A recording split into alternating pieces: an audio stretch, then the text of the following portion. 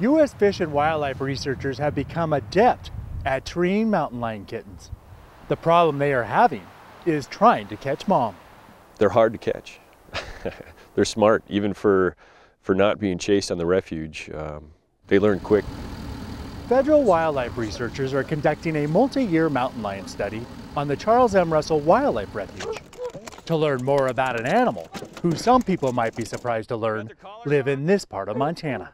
Mountain lions have really started coming into these areas in the last couple of years, and more reports and observations are coming in. So it's just good information to know. You know, what do we have out here?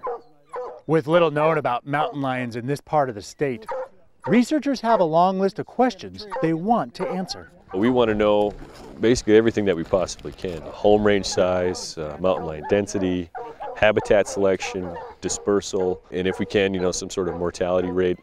One emphasis researchers hope to show through this study is mountain lions have a place on the landscape. Out here on the refuge, there's plenty of room for mountain lions. Starting to get a little movement around the mouth. And while this cat is not the mother they were looking for, it does present researchers with a unique subject to study: a mountain lion who has lost his tail. Odd, very odd, but he's a healthy looking cat. Winston Greeley, out among Montana's fish, wildlife, and parks. Good job, guys.